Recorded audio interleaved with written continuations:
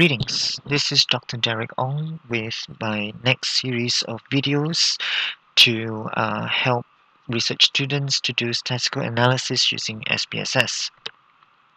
In this video, I'm going to be looking at how we can do analysis of relationships between two categorical variables. In my previous videos, I've already looked into experimental designs whereby I looked into the differences between categorical variables in terms of quantitative variables. So from now, I'm looking at how we can calculate categorical and categorical variables together.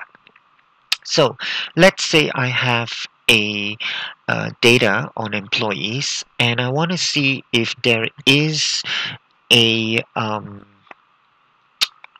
relationship between gender and of course the job category, right? So basically what my research problem would be that I'm saying that this company practices discrimination in terms of putting more males in the higher job categories rather than putting the females there. So if the cells that these two categories are going to produce, basically they're going to produce a 3 by 2, so 6 categories altogether. If the frequency distribution in all these 6 categories are equal, then we can safely say that there is no discrimination and that there is no relationship between these two variables because they are all equal. It doesn't matter which gender you are, there's equal opportunity in all job categories. However, if I get to see that there is going to be a big slide towards one particular job category for a particular gender, then I can say that there is a relationship. Yeah, so our null hypothesis is that there's no relationship.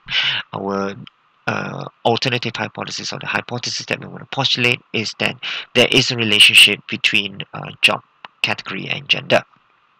So now let's go to analyze. We go to descriptive statistics. We go to cross-tabs or cross-tabulation for short. So we put in the gender, which is a categorical variable, in row, and we put in the employment category in column. Now just remember that these two needs to be in nominal form. At this point it doesn't really matter what scale they are, so don't worry about this, but make sure when you do your analysis they are measured as nominal, these two. We go to statistics. We want to calculate the chi-square statistics. Continue. We go to cells. We want to look at the observed and expected. So basically, if we have observed very different from the expected value, then we know that there is a problem. Let's just pick all the rows, column, and percentages total. You don't have to pick all 3 here. You can only pick you can just stick to either one, but I'm going to pick all 3. I just want to show you what these all 3 represent. And press continue, and you can also display the bar charts. Don't suppress the tables, let the tables come out. Press OK. So here we are. This is the cross tabulation between job category and employment. There's 474 cases, and we can see that we have broken up the gender and then the employment category. Now just take a look. We have the count, which is the actual observed count. Notice that there are no custodial females.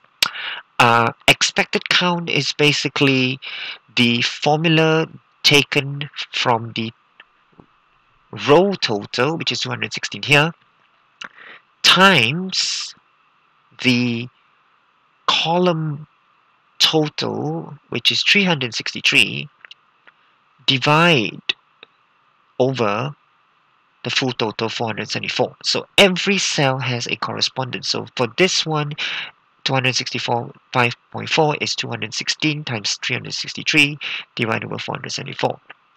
And the chi-square calculation basically takes the total difference between the observed and the expected plus altogether and divide over the sample size. And we get to see a chi-square uh, chi-square value, which is down here. Now, looking at the percentages, 95.4%, 0 and 4.6 just basically means this is the row percentages. As you can see, by row it becomes 100. So within the gender of female, 94.55.4% are clerical, 0% custodial, and 4.6 manager. So this is the row percentage. Now within the column, here, you notice that within the employment category of clerical, 56.7% is female and 43.3% is male. So this is the column percent. And of course, total 43.5% of 474 are clerical females. And that's how we see the difference between row percentages, column percentages, and total percentages. So you can only choose one. Most people actually go for the total, but it depends on what kind of story you want to see. And if we come down here to the chi-square test, we usually report this chi-square test 79.277, chi-square 2, and it is a significant result, so we reject our null hypothesis and we say that there is a relationship between gender and employment category. As you can also see that under female, most of them belong to the clerical, but the male has higher advantage in terms of the managerial position. So that's all for categorical variables. If you have any questions, please talk to me or send me an email, and thank you for watching.